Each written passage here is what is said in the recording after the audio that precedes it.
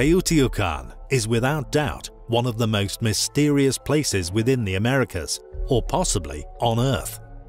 While the incredible complexity and architectural precision has baffled archaeologists for decades, there is a far more perplexing mystery specifically surrounding the pyramids within this ancient place.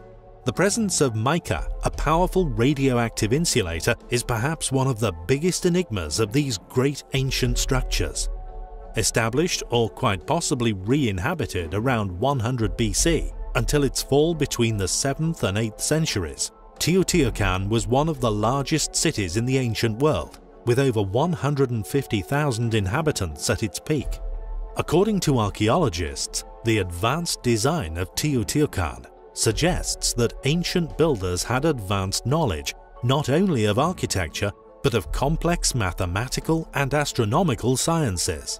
Additionally, one of the more intriguing characteristics differentiating it from many other ancient sites is the fact that from the air, Teotihuacan strangely resembles that of a modern computer circuit board. Curiously, when Hernan Cortes and his men conquered the Aztec Empire in the 16th century, they asked the natives who had built such a colossal city. The Aztec replied, "We were not the builders of Teotihuacan. This city was built by the Quinanatzin, a race of giants who came here from the heavens in the times of the second sun." The Aztecs were in fact the ancient civilization that named the place Teotihuacan, yet they did not know the original name for the city. The pyramids had remained buried, hidden under several meters of vegetation for unknown millennia, only rediscovered within the last century. Then in 1906, on the fifth deck of the Pyramid of the Sun, a thick layer of laminated mica covering an enormous area was unearthed. At that time in 1906, mica was an invaluable resource, highly priced on the world market. It is used for the construction of capacitors and is considered an incredibly efficient electrical and thermal insulator, which has a melting point of over 1,100 degrees Celsius. Most of the mica found in 1906 at Teotihuacan was unfortunately robbed out, subsequently sold at a great price to resource tycoons. Fortunately, however, not all the mica has disappeared from Teotihuacan. Today, there are still a few places where you can find the original mica, carefully laid within the pyramid's body. It seems for some mysterious reason, the unknown builders of this great ancient city managed to extract and transport this mica from far away. According to tests carried out by the Viking Foundation, discoverer of one of the rooms coated with mica, this valuable material has an unmistakable signature, allowing us to tell exactly where in the world it had originally been extracted. It was discovered that it had come from a region located more than 3,200 kilometers away within Brazil. This in of itself is an enigma. The only real purpose, it would seem, for the use of such an exotic material is for the management of electrical currents, a theory, thankfully, more and more talented minds are beginning to look at seriously. As a result, we may finally unravel one of the greatest mysteries still plaguing the modern man. What were the pyramids built for? During a previous video titled Secret Missions into the Great Pyramid, in which we covered the most bizarre of artifacts once found in a seemingly inaccessible shaft, eventually discovered to be an entry shaft into the now named Queen's Chamber. Just how this bronze ball, hook, and several bizarre fragments of wood found their way into the pyramids is unknown. We shared the fact that the wood had become conveniently lost, thus preventing any future dating of the artifacts or indeed this possible attempt to have once penetrated the pyramid far before the Spanish invasion of Egypt, their modern rediscovery, or indeed before the entrance to the pyramid was located.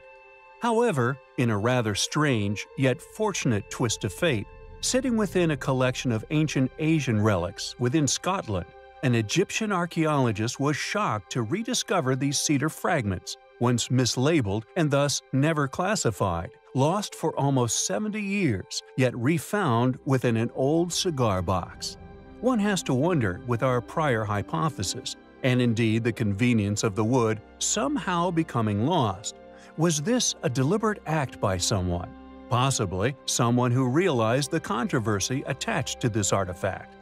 What we find most compelling, however, and a possible motive to hide such an artifact, are the now realized result of modern carbon dating, showing that the wood dates to somewhere between 3341 and 3094 BC, long before the claimed construction of the pyramid. Furthermore, although many have claimed that counterweights and timber structures were utilized in the construction of the pyramids, this wood not only predates the claimed date of their creation, but does so by some 1,000 to 2,000 years.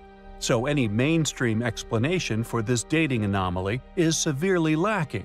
However, it fits perfectly with our original hypothesis and is indicative not only of a far earlier date of construction, but could indeed have been a possible successful attempt at penetrating the pyramid's deepest inner chambers, simply due to the mysterious yet impressive location in which these enigmatic artifacts were found and subsequently retrieved from. Curatorial assistant Abir Aladani found the fragments of wood as she perused the Asia section of the archives of the University of Aberdeen. Quote, "Once I looked into the numbers of our Egypt records, I instantly knew what it was, and that it had effectively been hidden in plain sight in the wrong collection. I'm an archaeologist and have worked on digs in Egypt, but I never imagined it would be here in northeast Scotland that I'd find something so important to the heritage of my own country." End quote. As you can imagine, we find the wooden artifacts highly compelling. There are many mysteries to be found within ancient Egypt. Unexplained, seemingly impossible mysteries which litter the caverns, tunnels, flooded underground layers, and indeed the once inaccessible passageways, only recently explored using advanced modern technology. However, some of the most perplexing mysteries lay in plain sight. Not only the Great Pyramids themselves, an obvious enigma for academia to explain the construction of, but many anomalous features which can be found within objects, often leaving academics baffled as to an explanation. The Cheops sarcophagus being one such anomaly. Although these pyramids are entered and explored by millions of people every year, and indeed this mysterious sarcophagus shown to many of these inquisitive explorers, what many the funded academic tour guide often leaves absent from their explanation of this supposed tomb is how exactly it arrived at its current location. As we have explored and exposed previously, the casing stones that can be found on many of the pyramids are to us not only indicative of another phase of construction work, once having been undertaken upon these structures, but due to the erosion present and the different styles featured, are in fact indicative of more than one attempt to conserve these marvelous structures for future generations. Thus, one must conclude by more than one now extinct advanced civilization. As such, the age of the sarcophagus of Cheops could be immense, so it is not surprising that it has encountered not only grave robbers, but has been vandalized also at points within the distant past. Furthermore, and perhaps most intriguing and frustrating, is that the sarcophagus lid is missing, a lid that could have explained the past contents of this mysterious box, or, like the tomb of Pakal, exposed extremely controversial illustrations of possible past technologies. Unfortunately, however, or rather most conveniently for academics, this lid has never been discovered. Yet what is most perplexing regarding this diorite box, notably one of the hardest workable stones on Earth, is that no one seems to know how the original builders managed to transport the box to its current location deep within the bowels of Cheops. The diameter of this supposed tomb being too large to have traveled down any of the known tunnels, which have so far been discovered within the ancient pyramid. This leaves us with two likely possibilities. One, that the diorite box was placed there and the pyramid built around it, which is a mysterious and confusing hypothesis. mostly due to the lack of markings of significance found upon the sarcophagus, or indeed the lack of any dedicative markings found anywhere else surrounding it. It is as though the box was placed there without much effort to indicate any importance to its existence. Yet, to cut such a box, which has since been discovered to have been cast from one single block of diorite, would have taken tremendous effort, a feat that modern man would only accomplish with the use of diamond-edged power tools. Not to mention the effort that would have been involved in moving this multi-ton stone into its found location. The second hypothesis regarding how this sarcophagus found its way into its current location is that the box itself was transported to its found location through tunnels and passageways we are yet to discover, possibly hinting at the fact that within this Great Pyramid, there are indeed many more hidden layers and cavities we are yet to explore or discover. Maybe the placement of this seemingly inanimate box was placed there to suggest exactly this. Furthermore, what was on the lid of this supposed sarcophagus? Why is it known as the sarcophagus of Khufu, when Khufu was not discovered within it? In fact, nothing was discovered within it. And why is the lid mysteriously absent? Where did the lid to this sarcophagus go? Why, if destroyed by grave robbers, was it not left where it lay? Did this lid contain controversial information, possibly pertaining to the original contents or indeed purpose of the Great Pyramids? We find the diorite sarcophagus of Khufu, and indeed its unexplainable journey into the center of the pyramid, highly compelling. Teotihuacan, a site we have covered many times here upon our channel.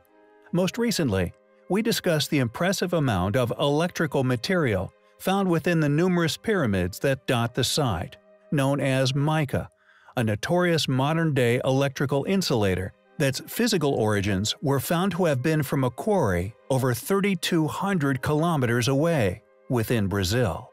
When Spanish explorers first visited the area, they asked the Aztecs who built these marvelous buildings.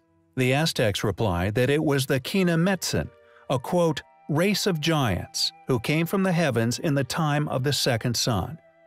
It is clearly a site of tremendous importance regarding lost knowledge here upon our planet, knowledge which could have been left within our very distant past.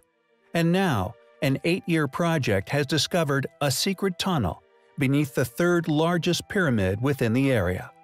A tunnel which archaeologists suspect will lead to a royal tomb. Discovered in 2003 with the use of robotic technology, similar to the technology used to discover the secret chamber within the Great Pyramid of Khufu, rumored to also be that of a royal tomb.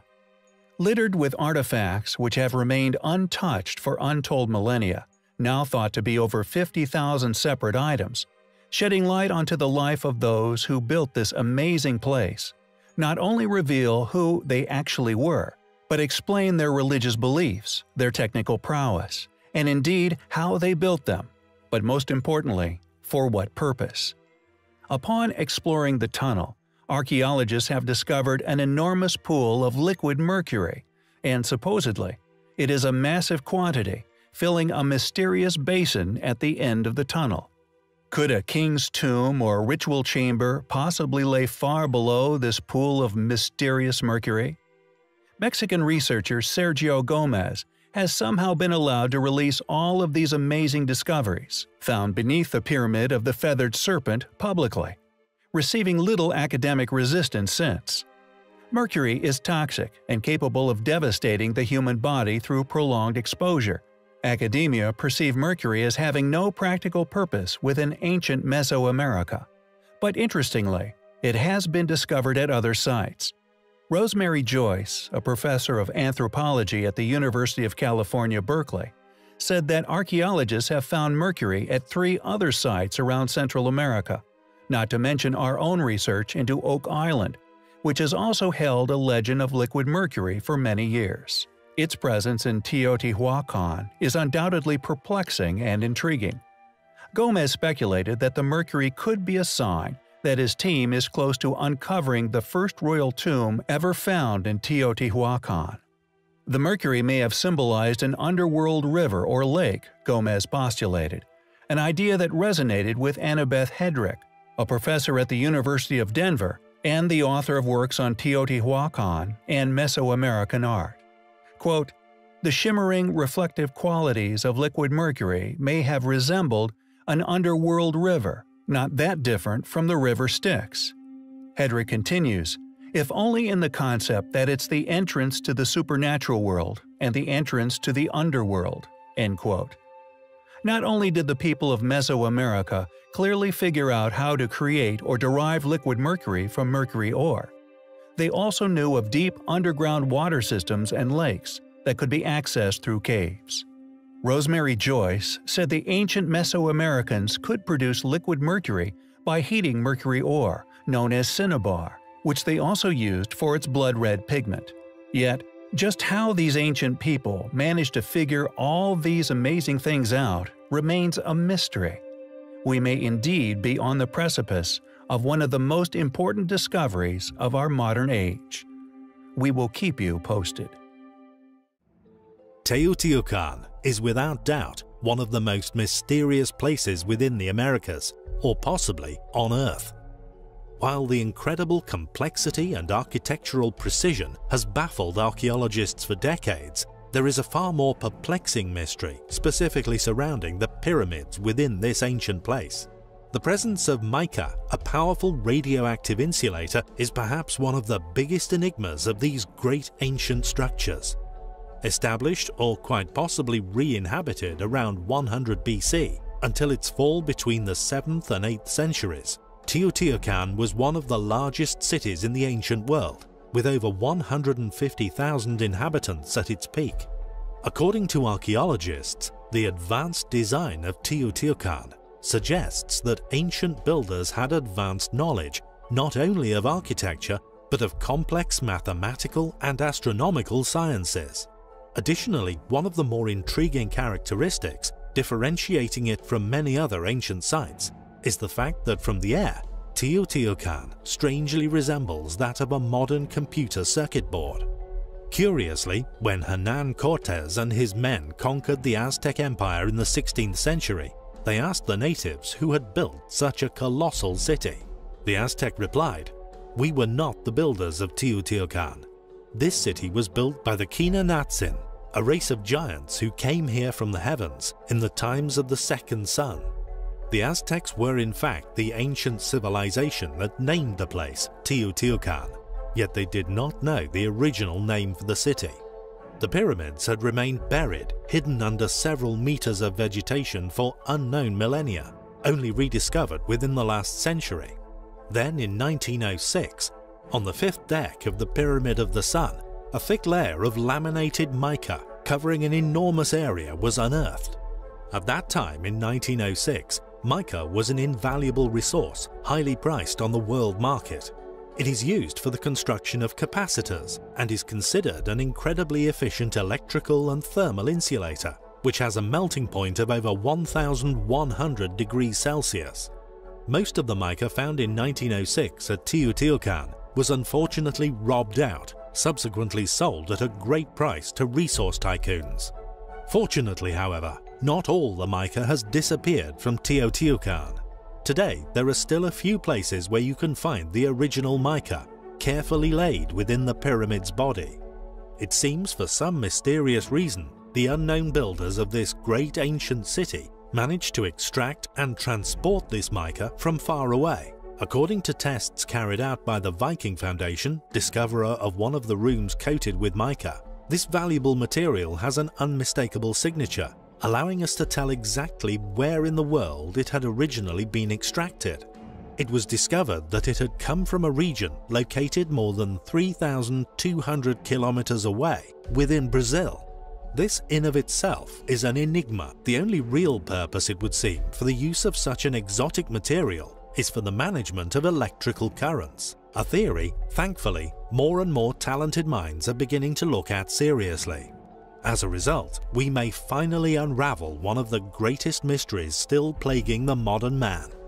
What were the pyramids built for?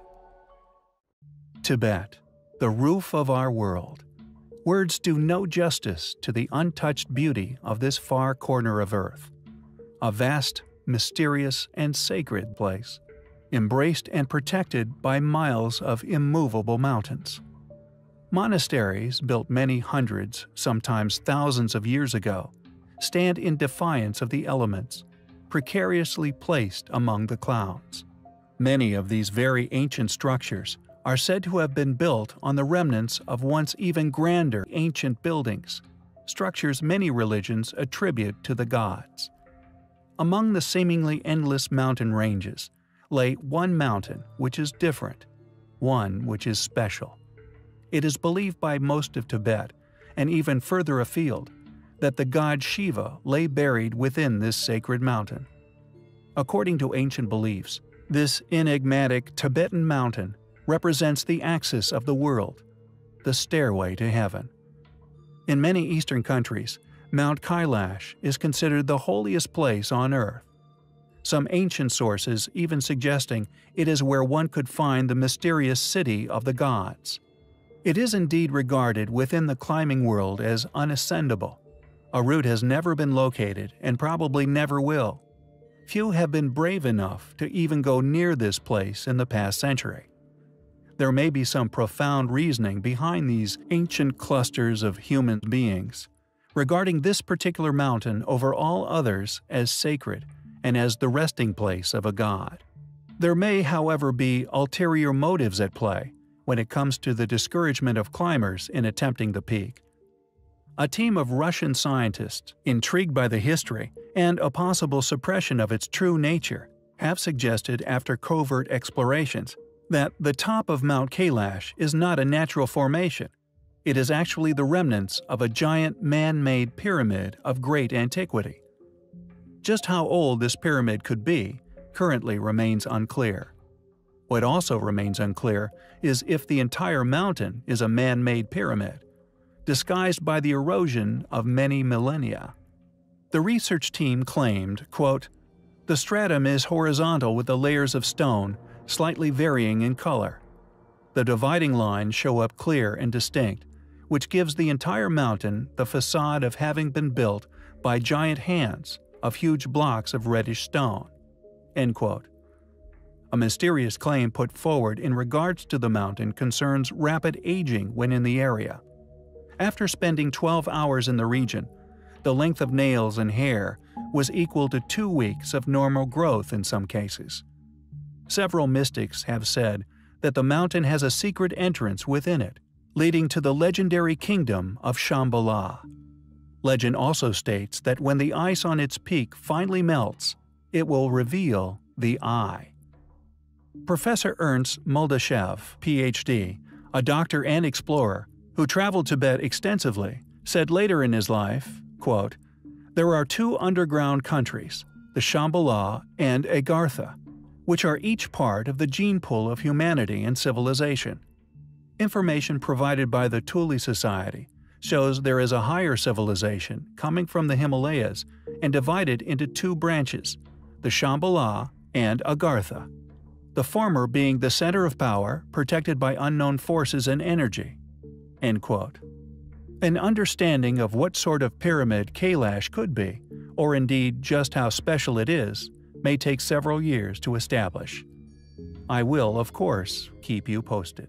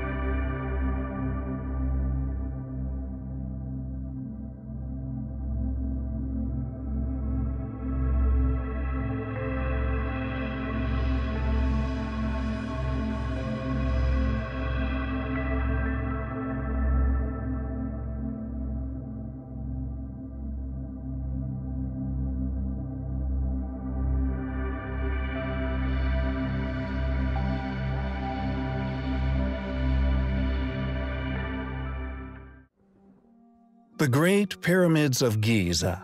Undoubtedly some of the most incredible ancient monuments to be found anywhere on Earth.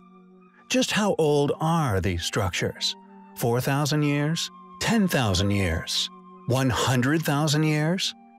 We recently uncovered the astonishing megalithic blocks once exposed upon the east side of Cheops. Blocks which indicate that the entire skeletal structure of the pyramid is actually made with blocks similar to those found at Baalbek. 100-plus ton blocks, revealed at some point within antiquity, most likely done by a jealous ruler in an attempt to destroy and conceal the evidence of this past, more capable civilization's work. Additionally, humans are curious creatures. Not only do we now suspect that destructive phases have befallen the great structure throughout its long life on Earth, but also, like we do today, has also before experienced being marveled at, and conservation efforts in the form of more modern casting stones have been installed. These blocks, initially obstructing our view of the seemingly impossible blocks which make up its inner structure.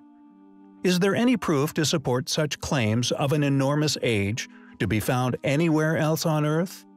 Peru, a place which contains the same uncannily designed impossible pre-Incan architecture. Within the Supi Valley, some 120 miles north of Lima, is the Pyramid of Caral, now claimed to be the oldest pyramid on Earth, and the clear erosion which it has experienced clearly makes it an obvious candidate for this title of incredible antiquity, once towering into the heavens, now virtually leveled by erosion over many millennia. This site has clearly received no later attention by a capable or interested civilization, left to rot with the overgrown mountains of Peru. Yet it possesses such similarities in architecture with ancient Mesopotamia, China, India, and indeed Egypt. Is it now so unforgivable to suspect that all of these structures were actually built by the same civilization, at the same time within history? The only difference being that the well-known and documented Egyptian civilization later moved in on the specific pyramidal structures of Giza for power purposes, while the Inca focused in on the ancient architectural land terracing. Interestingly, and yet more compelling, evidence supports previous hypotheses here on the channel. When Paul Kossak discovered Caral in 1948, it received little attention because it appeared to lack any historical artifacts, an unusual absence of any habitational evidence usually sought at archaeological sites. Could this be due to the sheer age of these monuments? That all but the remaining gigantic stones has simply eroded away?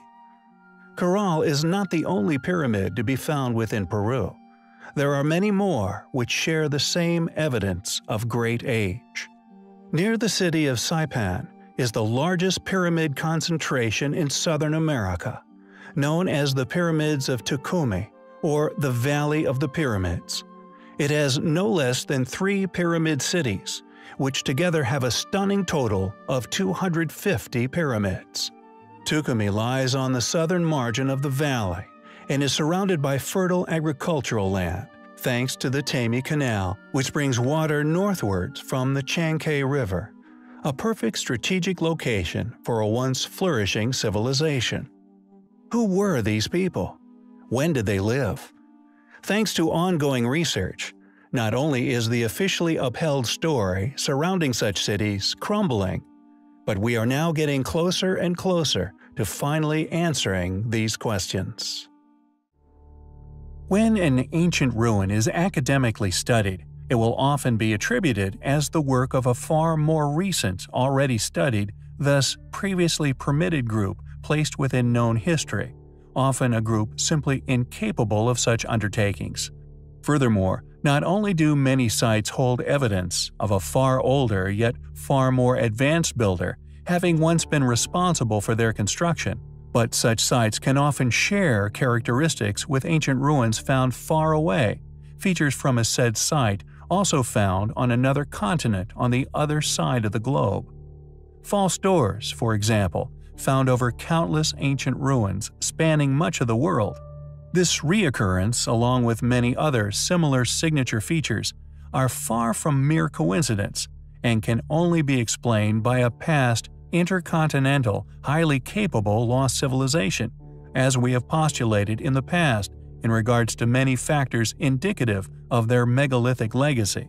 Metal clamps, identified on differing continents, varying in style and composition relative to what was presumably readily available, so although they differ in style, the knowledge of how to create and use such ancient technology had clearly been the work of the same civilization. The pyramids of Uimer, for example, are 6 rectangular pyramids you would more than likely have never heard of, and most certainly would not have been taught of their existence by modern mainstream academia. Built from lava stone without the use of mortar, they are uncannily reminiscent of many structures within the South Americas. They are located in the districts of Chacona, part of the town of Uimer, on the island of Tenerife in the Canary Islands, Spain. The structures have been attempted to be dismissed as nothing but 19th century buildings, argued as the byproduct of contemporary agricultural techniques. Yet their infamous shape and the signature building techniques incorporated into said structures are undeniably found elsewhere on Earth. Other pyramids employing the same methods and materials of construction can be found in various sites on Tenerife. In Uimer itself, there were 9 pyramids, any yet, regardless of academics attesting to them being no more than a century old. Only 6 of the pyramids survive to this day. In 1990, adventurer and publisher Thor Heyerdahl became aware of the Canarian pyramids by reading an article written by Francisco Pedron in the Tenerife newspaper Diario de Avisos, detailing the quote, "real pyramids of the Canaries," as Heyerdahl had hypothesized a transatlantic link between Egypt and Central America, which is a subtle way of saying a now lost yet once global superpower who once ruled the waves. He became intrigued by the Uimer pyramids and relocated to Tenerife. Heyerdahl hypothesized that the Canarian pyramids formed a temporal and geographical stopping point on voyages between ancient Egypt and the so-called Mayan civilization's ruins, a claim we agree with. Yet we posit that this contact was not between the Egyptians and Mayans, but was one and the same force, a far older, now lost world-conquering civilization, an ingenious group who not only passed on their wisdom to every corner of the world, but even built in ways we are yet to understand. Unexplainable anomalies litter many ancient ruins to this day. Heyerdahl had predictably initiated a controversy with historians, esoterics, archaeologists, astronomers. Most of mainstream academia staunchly opposed such claims. By suggesting such an hypothesis, which flies in the face of already established paradigms, his research was predictably never pursued further than Heyerdahl personally took it. Yet I feel he succeeded in publishing a ruthlessly honest opinion in regards to the ruins, regardless of what was already apparently established as fact. And along with our research within Bosda caves, and the similarities, differentiations, and other investigative strategies utilized to support such an argument of a now lost world-going super-civilization, we feel the evidence for our case is now all but overwhelming. There are far too many connecting factors to simply claim coincidence, and as the proof of this past civilization's capabilities becomes more apparent, and in turn researched, the closer we become to finally finding these now lost ancestors. It is a pursuit for the truth, which we find highly compelling. Fort Ransom is a small place within the state of North Dakota, USA, that may hold an enormous, yet quietly held secret. In this small slice of the rural farming lands of the United States lies a place known as Pyramid Hill, a small, modest pyramidal mound, which is very similar in shape and size to the curious pyramidal mound found in other parts of the world, such as Silbury Hill, a chalk pyramid within the UK. Long argued by a number of funded geologists as a mere natural formation. However, local residents, along with historical accounts within the area, have strongly disagreed with these conclusions, since their predictable acceptance by the academic community. A vast portion of the surrounding population believe, including a number of specialist historians and archaeologists, that Pyramid Hill is in fact that of a man-made pyramid. What's more, they hold to the belief that it is the oldest pyramidal structure on Earth. What makes this site the most interesting, we feel, however, and the reason for this video, is the writing stone which was found nearby some centuries ago. Clearly very ancient cup and ring marks, and constructed to form some kind of communication, they have, however, remained undeciphered. They are incredibly intriguing and are reminiscent of a hybrid between music and Morse code. Yet all attempts to establish a translation of the pattern have been unsuccessful. Located in the Cheyenne River Valley, in southeastern North Dakota, pitted mysteriously cup and ring marked boulders appear in Saskatchewan, South Dakota, Iowa, and many other sites all over the world. Just who created them remains a mystery. Was the writing stone left by the original builders of Pyramid Hill? If so, why is it an unknown language? Who wrote it? Is Pyramid Hill really the oldest pyramid on Earth? Built by an unknown culture who clearly spoke and wrote a highly complex and as yet undecipherable language? Perhaps one day we will find out the truth. In 1917, an amazing find was made in Indonesia. Entered into the report of the Department of Antiquities, the Dutch historian N.J. Crome also mentioned it in 1949. Employees of the National Archaeology Research Center visited the site in 1979 for a study of its archaeology, history, and geology. If the claims are proven accurate, Indonesia possesses the oldest pyramidic structure on the face of the Earth. Buried under a mound of ancient sediment. Located around 800 meters above sea level, the site covers a hill in a series of terraces bordered by retaining walls of stone, and is covered with massive rectangular stones of volcanic origin. The Sundanese people considered the site sacred, believing it was the result of the legend of King Siliwangi's attempts to build a palace in one night. Based on various dating techniques, the site has an official dating for completion by 5000 BC and quite likely much earlier. This pyramid is very old indeed. Interestingly, the Lakan Mountain in Borneo, or rather, what the natives and tourists alike have known as a mountain for millennia, has also recently been confirmed to actually be an ancient pyramid. Drill samples from the tops of these mounds have provided carbon dates going as far back as 20,000 BC. The deeper they drilled, the older the carbon dates became, peaking out at a layer of not local basalt at 90 feet. In West Java, ancient knowledge had successfully been retained. Indigenous communities claimed Egyptians landed and even colonized Indonesia well before 2000 BC. The evidence for the colonization of Indonesia by the ancient Egyptians is documented by Sir Thomas Stamford Raffles in his volume, The History of Java, 1830. Tomb paintings and writings show that the Egyptians were trading down the Red Sea and into the Indian Ocean. Were these structures actually created by Egyptians? Why were they placed where they lay? As I have mentioned before, we know an awful lot about the Egyptian civilization. A lot of our knowledge from what they left us in written language, scrawled and hieroglyph all over these ancient monuments. We know about mummification processes in detail. We know all about their religious rituals, death practices, etc. Yet, alas, not one shred of writing on how they constructed such awe-inspiring tombs, or why make them in the shape of a pyramid, out of millions of tons of accurately placed stone. Did the Egyptians just claim these structures as their own, as an illusionary appearance of power?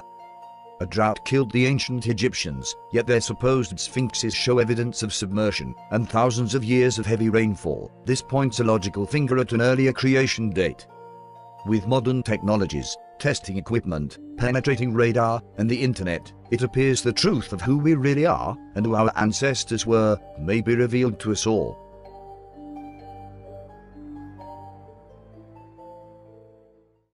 We recently shared the astonishing discovery of a colossal ancient pyramid, Cholula. Not only the largest ancient pyramid believed to have ever been found on Earth, but also the biggest ancient structure ever found, just like that of the Bosnian pyramid, long assumed a mound of peculiar shape. This truly huge structure was buried under often meters of fertile earth. Some claim it was buried to conceal it from invaders, such as David Carballo, an archaeologist at Boston University, who explained to BBC Future, quote, "It was abandoned sometime in the 7th or 8th century CE. The Chiloteca had a newer pyramid temple located nearby, which the Spaniards destroyed." End quote. While geologists argue that over the centuries, or indeed millennia it has stood, the mud bricks its exterior was created from have fertilized and naturally grown over this huge structure, earth which still hides much of its stature from the world to this day. Yet this makes the discovery no less of interest. If anything, it makes it all the more intriguing. Why not fully excavate the site? Are there things being hidden there? What was the purpose of such an astonishing building being made? Was it as a tribute to a deity? Or are we looking at an enormous tomb? Like the claims that circle Giza's three great structures year upon year, are their treasures still buried beneath, just waiting to be found? Interestingly, there does indeed exist an underworld labyrinth beneath this great site. An entire town-sized maze of ancient tunnels, littered beneath the site, again a feature akin to Giza.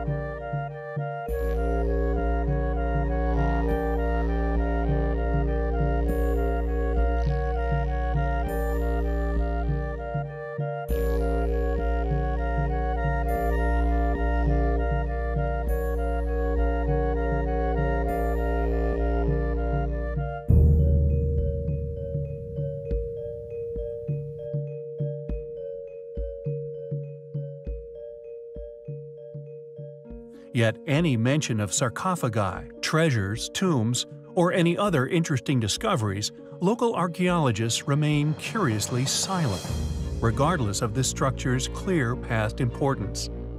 According to Geophys, the adobe brick pyramid stands 55 meters or 180 feet above the surrounding plain, far shorter than the 137 meters or 449 feet of the Great Pyramid Cheops in Giza, but also much wider, measuring 450 by 450 meters or 1,480 by 1,480 feet, versus Cheops at 230 by 230 meters or 750 by 750 feet.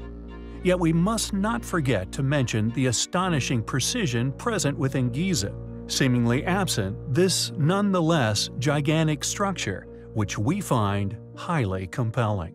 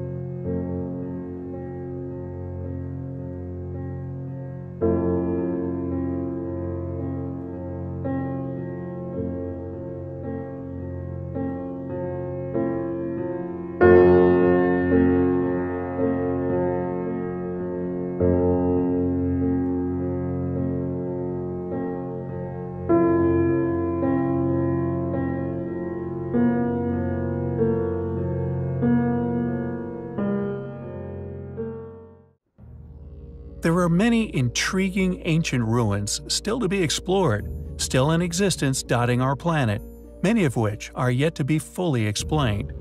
Enigmatic stone carvings, and often tool marks left upon quarried or cracked or broken stones, each indicative of lost technology and thus a lost civilization. We have in the past covered a number of these ancient anomalies, the Plain of Jars located in Laos being but one of these extraordinary sites. Enormous stone jars that would simply be illogical to create in the modern era, yet would have been even more illogical for our well-studied yet far less capable ancient ancestors to have created them. Why these mysterious sculptures were created, and possibly most important of all, when they were made, is an enigma still left within our past. And the Kachari ruins are of no exception, a set of stone ruins located in Dimapur, Nagaland, northeast India. According to academia, their history dates back to the 10th century, when they apparently appeared during what is now known as the Kachari civilization. According to this hypothesis, they were created by the Kachuri kingdom, which ruled the area before the Annam invasion during the 13th century AD. They are a series of mushroom dome pillars, which, just like that of the ancient jars of Laos, their original purpose remains a complete mystery. And although of considerable size and weight, are still considered to have once been a part of a game similar to that of chess, yet any explanation of how these enormous statues were moved remains conveniently unexplained. As expected, due to their inexplicable nature, the site has been largely overlooked by funded academia. It seems that the fact that these remnants are clearly indicative of a civilization of tremendous capabilities, including the refined finish of the sculptures, has meant that academics simply avoid discussing or exploring the site in its entirety. Not only is the site neglected by academic study, but the vast majority of these ancient artifacts have unfortunately crumbled during their long life, which has led many alternative researchers to volley against the Indian government, demanding that more be done to protect the site and to subsequently avoid the ancient site from suffering even more erosion or of unfortunate vandalism. Who created the Kachari ruins? When were they created? What was its original purpose?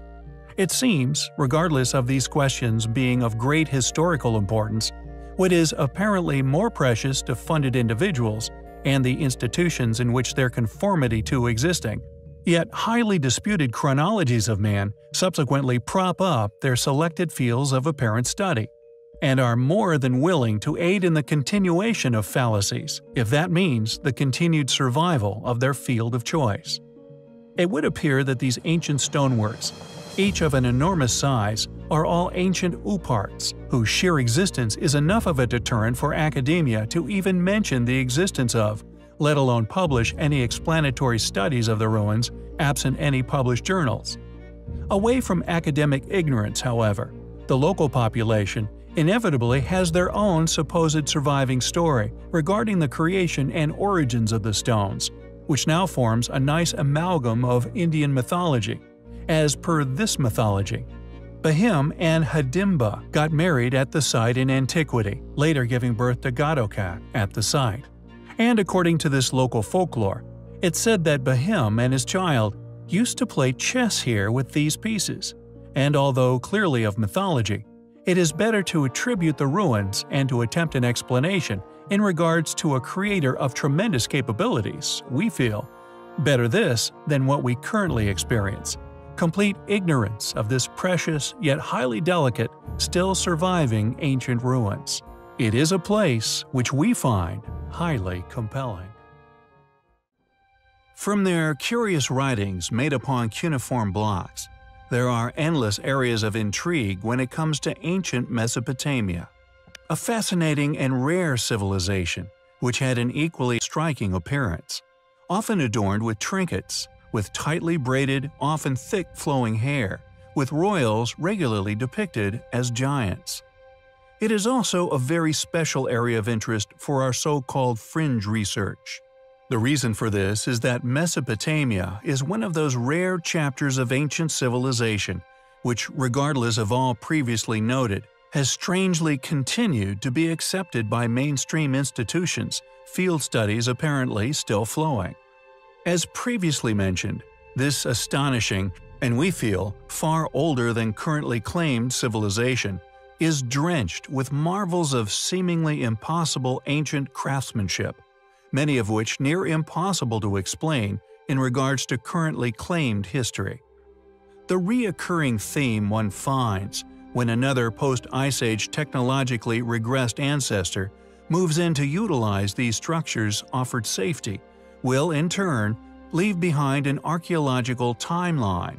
This then allows for an inaccurate and often blatantly ignorant dating, but to muddy said waters, are then met with a detailed, competent reconstruction of said lifestyles, religious beliefs, systems, etc., all in regards to a permitted ancestor, rather than any details or logical explanation as to their technologies or constructions.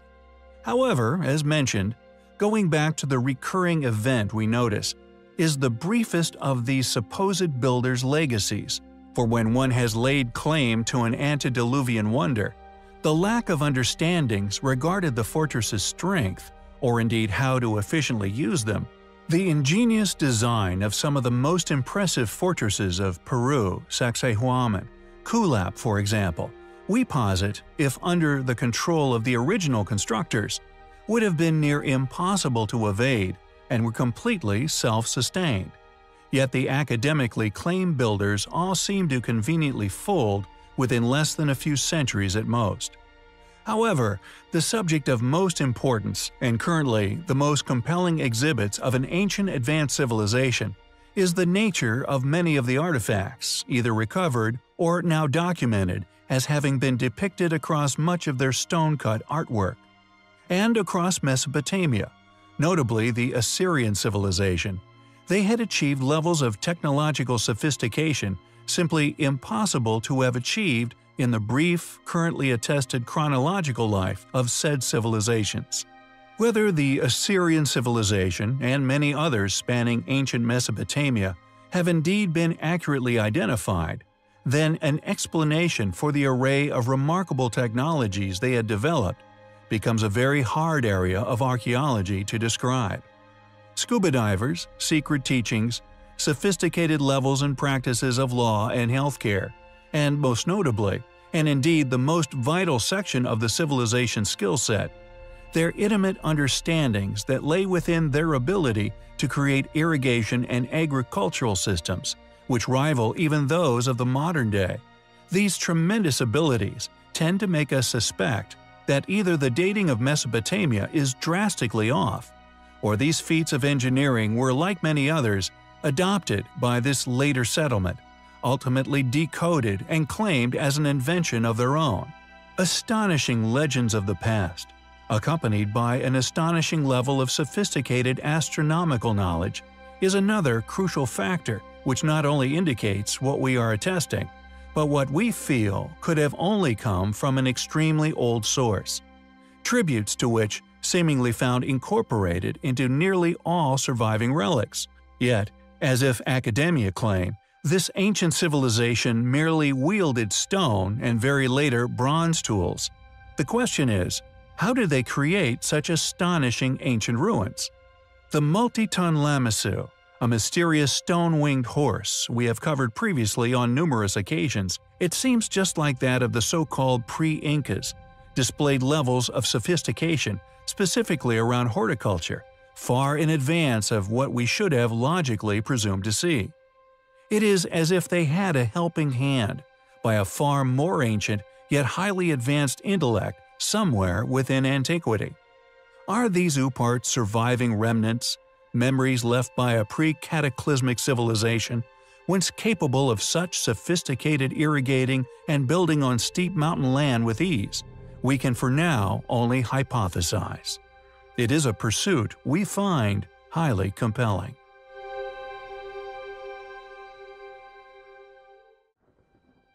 Who built the Great Pyramids? Who carved Kailash Temple? Who quarried, carved, and transported the Moai statues around the coastline of Easter Island?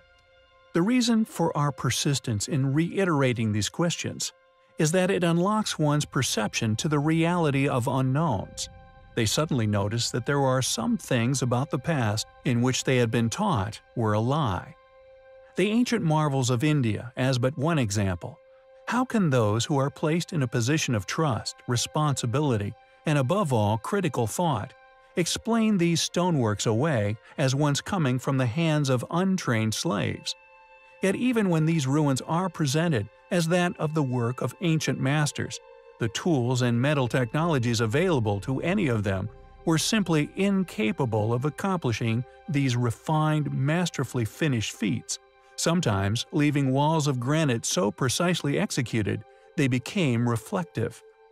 The more one studies these stone-worked anomalies, still abundant amongst the many as yet unexplained sites all over the world, you soon begin to see scars and marks left upon these stones, reminiscent of modern-day electric power tools, and some indicative of stone-cutting technology, which evades even our own modern capabilities, like that of the star holes we have covered in the past. These mysterious artifacts suggest the civilization responsible was not only advanced, but possibly once more advanced than modern man.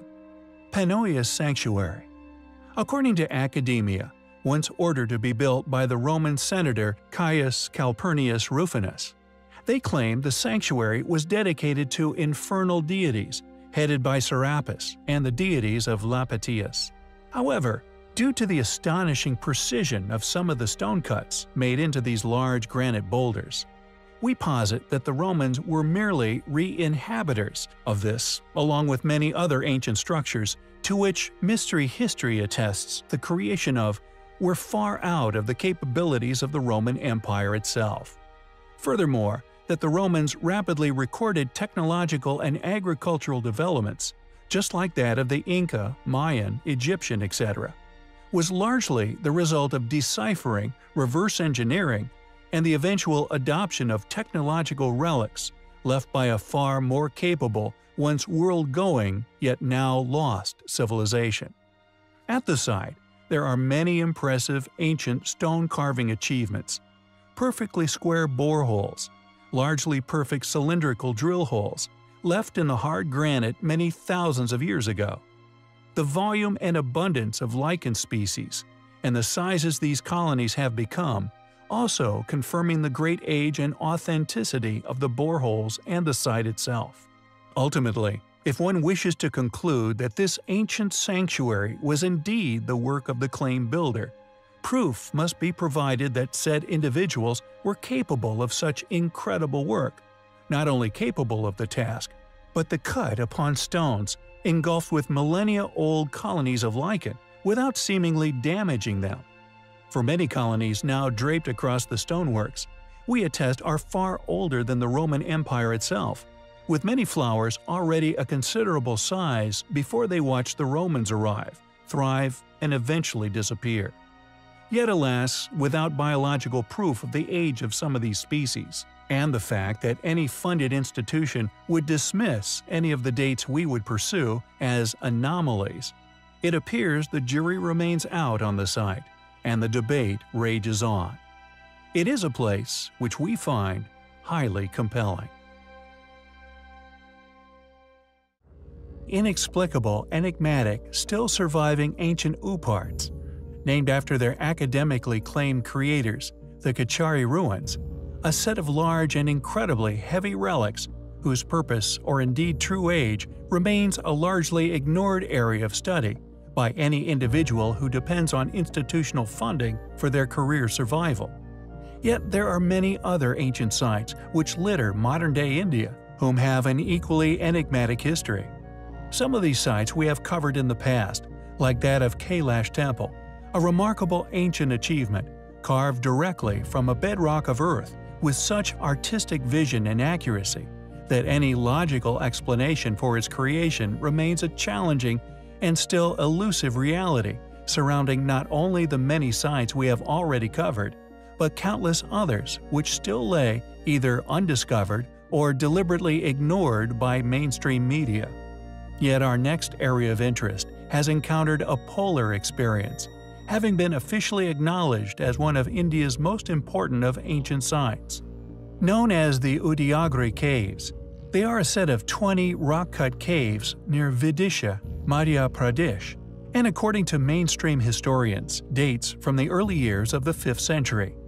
We have often postulated that some ancient religions, having survived the test of time, and we have often encountered Buddhist or Hindu belief systems engraved upon currently inexplicable stone carvings and ancient structures, which we feel are indicative of a lost civilization's advanced capabilities. Cave 5, in particular, possesses depictions of ancient reptilian creatures, later attributed to ancient religious systems, yet the original inspiration for these carvings is an ongoing mystery, and whether inspired by religious beliefs or possible real events is an ongoing mystery that mainstream academics continue to stifle the legitimacy and mainstream adoption of. Claimed as that of Vishnu, this depiction of a giant reptile consuming comparatively tiny human figures is a depiction which is undoubtedly of great historical importance, yet we hypothesize that only a small portion of existing human history has ever been explored in detail, or indeed permitted to be a mainstream possibility. Udayagiri literally means the Sunrise Mountain, and is, interestingly, not the only ancient site with this name located within modern-day India. Udayagiri Wazi was a Buddhist and Bhagavad Gita site by the 2nd century, as evidenced by the Heliodorus pillar, yet this inhabitation is possibly merely the adoption of a surviving structure. Additionally, while the Heliodorus pillar has supposedly been preserved without damage, many other similar sites are all but dilapidated ruins, possibly suggesting that this claim of creation is in reality a hoax. And while Buddhism was prominent in Sanchi near Udayagiri in the last centuries of the 1st millennium BCE, it is highly possible that the religious teachings date from a lost period of ancient history. According to Doss and Willis, recent archaeological evidence, such as the Udayagiri lion capital, suggests that there was a sun temple at Udayagiri. The Surya tradition in Udayagiri dates from at least the 2nd century, and possibly one that predated the arrival of Buddhism. It is this tradition that gives it the Sunrise Mountain name, and we feel is yet more supportive evidence in defense of the channel's postulations. It is a place which we find highly compelling. Many of the most ancient stone structures we cover here upon our channel, whose origins undoubtedly span far back into Earth's antiquity, in our experience, are often, unfortunately, due to the rigid, unchanging conclusions set forth in regards to academic history just over a century ago, will not only encounter reoccurring anomalies, suspiciously precise stone cuts, unexplainable by any of our lesser capable yet institutionally permitted ancestors with whatever said civilization were to equip with, yet regardless, and rather arrogantly refuse to budge in terms of the official tale of events.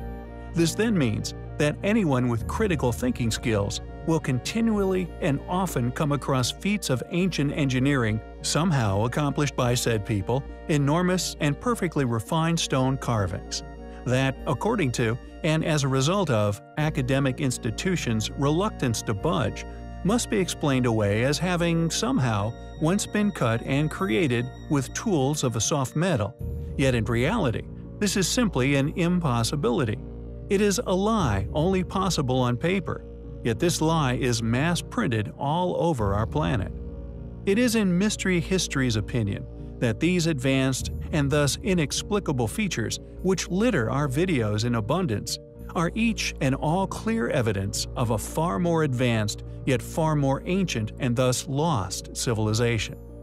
Additionally, another recurring theme, anyone exploring this confusing, enigmatic, and although little shared, ever-growing list of ancient unexplainable structures, no funded individual dare attempt to explain the methodology of said build, but will find that they are instead extremely eager to willingly and immorally seal the fate of these marvelous buildings' legacy, condemning them to the ever-growing list we like to call the label of the tomb.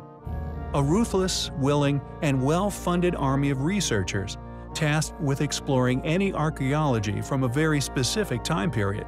Thus, we posit any re-inhabitation of said site's archaeology is used nearly always absent an explanation as to how they built said buildings, to pinning the construction on whom is most convenient.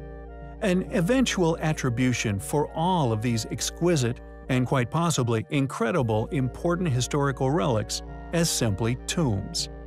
We have in the past touched upon false doors, claimed witchcraft, which seemingly permeated all ancient civilizations worldwide, from littering the 1,000-ton-plus toppled obelisk of Axum, exposing the advanced ruins in Ethiopia, but also the Giza Plateau, among countless other locations on Earth seemingly spanning many lost civilizations' ruins. And the site which is the focus of this video, we feel, is one of the most awe-inspiring false doors on Earth. When it comes to false doors, a sheer mountain side carved away perfectly, not only creating a tomb of master stonework in a time of history, when this should have simply been impossible. Its false door, however, proof of its far greater age, leading into some incredible landscape, makes it a site which undoubtedly adds intrigue to the mystery of the false door, and whether we will ever unlock its fullest potentials. We previously covered one in Peru in a subject-specific film. Link will be at the end. Local legend claimed it was once a portal. It is clearly a false door, as seen all over the world, just like that of Axum, seemingly laser-cut into the hillside. What we found highly compelling, however, was that it had been cut into the only mountainside in all of Peru to have possessed an extremely rare earth element in the stone, which we now use in high-end transmission of radio, sound, and light waves. Every day, we get closer and closer to finally understanding what these doors were. Kapilikea Rock Tomb is not only an extraordinarily well-located ruin, located in Kirkdilim, 27 kilometers north of Çorum, Turkey, on a rocky, steep, rough-formed, thus hard bedrock. It is clearly a relic of one of the lost civilizations we have long been studying, not only due to the precision of the stone cut, the masterful choice of location, but also the use of the false door, in our opinion, proves beyond doubt that this ruin was made by the same lost civilization or civilizations as we are currently pursuing an identity and a legacy for here upon our channel. A civilization once capable of moving and building with 1,000-plus ton megalithic stones, possibly even the builders of or the descendants of the true group of people responsible for the Great Pyramids themselves. Many things which do not add up are often overlooked or dismissed, but in our experience, the ancient ruins never lie, if you let them tell the story, and explore said relics with a quest to understand what they may still be able to tell us. It does not matter what others may claim, for as we know, the truth will always prevail, and that is something we find highly compelling.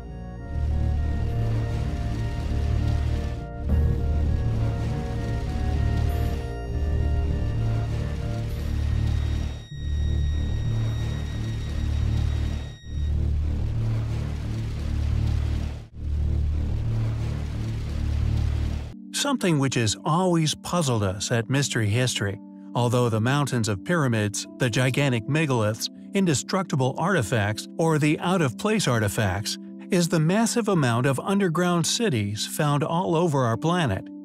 Extraordinary undertakings, seemingly necessary at some time in the very distant past. Complex tunnel networks, almost telepathically hewn direct to each other. Cut from hard bedrocks, with many exhibiting considerable efforts committed into security. Huge rolling doors can be found at many crucial junctions within the underground systems, as can be found, for example, amongst the underground cities of Cappadocia. Derinkuyu in particular still exhibits its rolling doors still in situ. No one displaying the builder's impressive capabilities, but also the abilities of the rolling stone operators, as whoever built these contraptions unarguably still possessed megalithic stone-moving knowledge we hypothesize is lost knowledge due to the builders of said sites also a lost civilization, which instead of where they have been placed chronologically by funded investigations, actually, we believe, originate an unimaginably longer time ago, placed far within an antiquity not only lost, but actively dismissed. But regardless of the impressive feats these underground cities were to create, the question persists: why? Why go to so much effort? The cities of Uzcanak, Derinkuyu, and Kaymakli, all found just within Cappadocia, Turkey, are not only some of the most complete underground dwellings, with Derinkuyu estimated to have once been capable of housing 20,000 people. Derinkuyu even connects to Kaymakli via an underground tunnel, an astonishing 8 kilometers long. And this is but a tiny fraction of the ancient underground cities, which have so far been found all over the world, with more discovered each day. Many seem to have simply been sealed when no longer needed. Thus, many still lay undisturbed to this day. Derinkuyu, for example, was only rediscovered when a wall was knocked down in a house during renovation work. All seemingly constructed around the same time, yet any definitive motivations for why ancient man decided upon such drastic efforts worldwide have yet to be substantiated. Their construction remains a complete mystery, a fact we find highly intriguing. Many people will argue that these cities were chiseled by slaves over many years and at great suffering, a safe bet narrative which jives with the mainstream. When it comes to the academically claimed ages, and due to the people during said ages substantially lacked any advanced stone-cutting technologies imperative for creating such vast works. This argument, however, thanks to the volumes of examples of exquisite, astounding feats discovered as a special few of these underground complexes, not only installed clearly to demonstrate an acoustic level of awareness on par with prodigal ability, and possibly many other as yet undeciphered features displaying excelled understanding of many of life's most intriguing subjects. The hypogeum, located within modern-day Malta, is but one of many examples which can be presented as proof that whoever built these underground layers at minimum possessed astonishing acoustic knowledge, far ahead of man, as well as almost physics-defying stone-moving techniques displayed in the structure itself. The hypogeum possesses a characteristic designed into its construction, which is simply astonishing. It is so mystifying that although very little is known regarding how it was achieved, a certain frequency it can amplify which seems to stimulate the building's amplifying capabilities, as if the entire structure resonates, and has since been shown to also affect the human brain, becoming known as the God frequency. Who built these underground labyrinths? Why? When did they build them? We find these incredible relics of a lost civilization highly compelling. Many people from around the world have now, fortunately, been presented with and hopefully convinced enough thanks to platforms such as YouTube, particularly Egyptian constructional revisionists, to now realize that there are many as yet unexplained feats of ancient engineering which literally drenches these magnificent structures and its equally mysterious sandstone plateau below. Yet we further expose many other indicative features, which were seemingly impossible feats of ancient engineering, which we hope has helped a lot of people to realize that there are many fallacies in historical doctrine, many gaps in academic and curricular understandings, many things dismissed with flaky strategies and theories which have again and again, thanks to modern computer engines, been proven as impossible maneuvers. It seems many people, and a considerable amount of money, goes into keeping a stranglehold over the pyramid's possible origins and original function, inevitably shrouding these structures in a veil of secrecy. In addition to the original pyramid blocks and the enormous megalithic exoskeleton visible in a few obscure areas of the pyramid's lower regions, we have also in the past put forward the hypothesis that due to the advanced nature of many of the pyramid's casing stones and the drastic differences in ages they appear to be, all made with the same type of rock, thus to display such drastically different levels of erosion, is undeniably evidence of them being installed at many different times. Yet although claimed as being built within known history, no documentation of the installation of the blocks, or indeed any explanation as to how these pyramids were built, all remain elusive. Several different styles were put upon these monuments, we feel, at vastly different times within antiquity. We posit that they are clear proofs of a number of past civilizations' conservation efforts, but due to these compelling and visible proofs, one has to consider that the Great Pyramid's origins are vastly more prehistoric than could ever be publicly accepted, and due to these features having seemingly survived due to what we suspect was a number of considerable efforts to shield them from the environment by a number of different, extremely ancient, yet all highly capable, yet now lost civilizations, which we have identified in previous work as that of the Cyclopean civilization and the Polygonal civilization. But I digress. Many of you who have donated towards the channel and to reserve a book may be wondering when the channel's accompanying books will be published.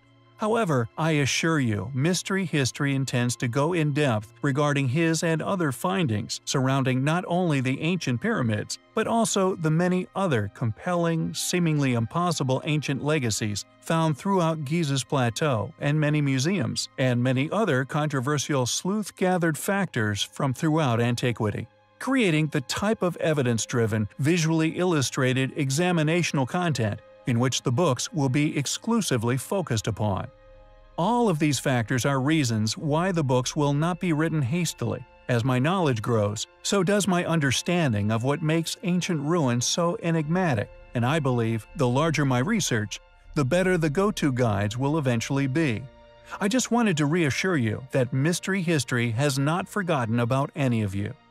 Returning to our opening statement, however, many are now aware that there does not exist a valid explanation for the construction of the pyramids.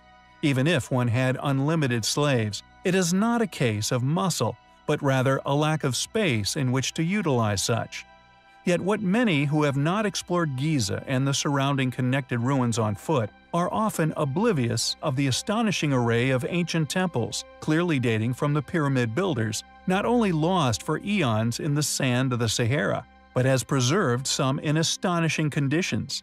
Ancient Egypt, its great pyramids, its 8-sided Cheops, its incredibly well-preserved, once long engulfed temples, and the inexplicable stonework of ancient Egypt is but one of many areas from a world of ruins, which we not only intend to unravel as much as possible, but it is an investigational struggle which we find highly compelling.